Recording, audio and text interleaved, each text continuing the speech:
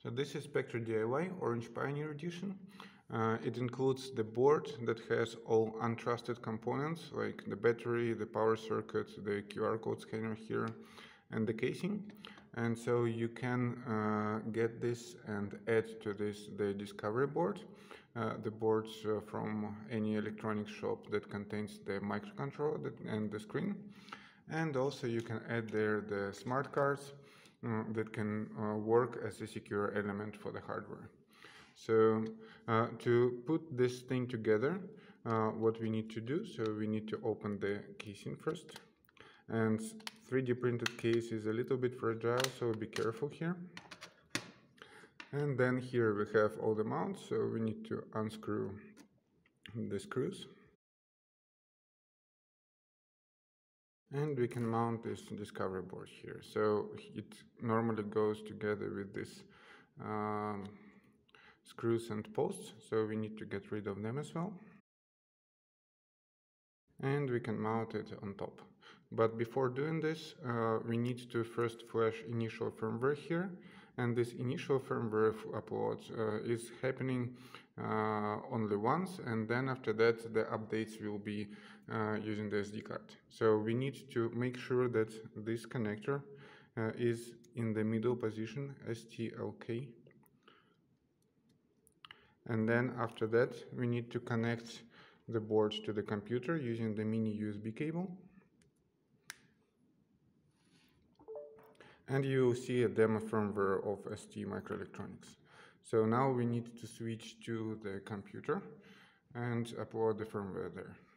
So here it is mounted as the Discovery DSF469NI. So we go to the releases, latest release in GitHub Crypt Advanced Specter-DIY. We download initial firmware.bin,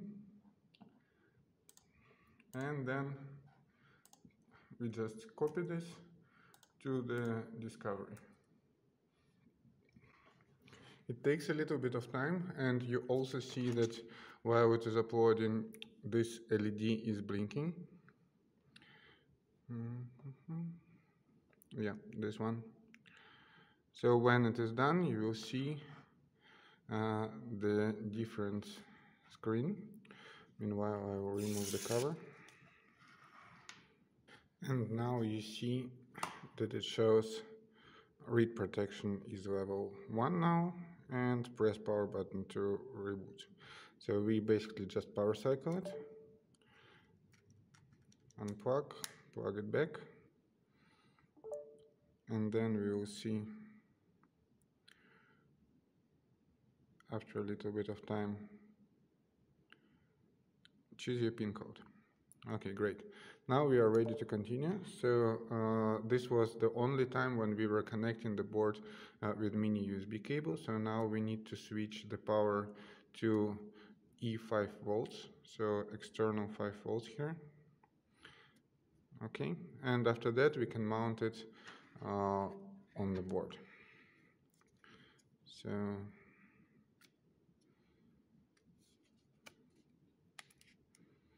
okay. Now we can put the screws in place.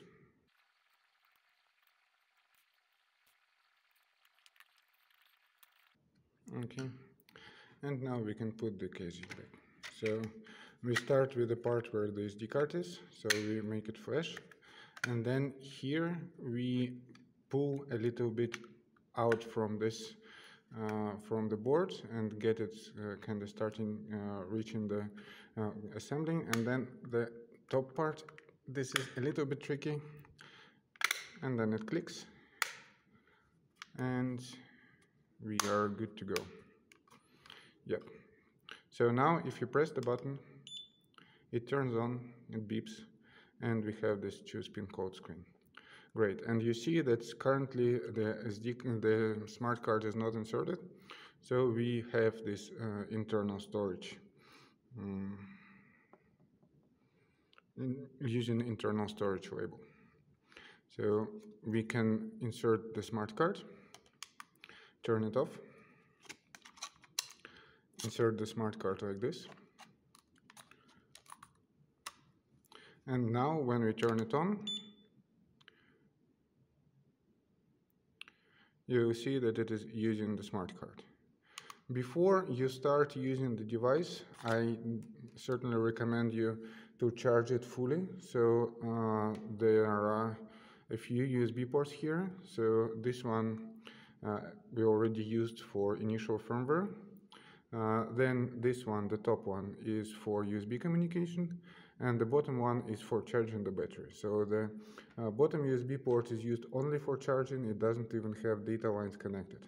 So when you connect the cable, you see that this LED starts shining, and as soon as the battery is fully charged, it will stop shining, so it will become dark again.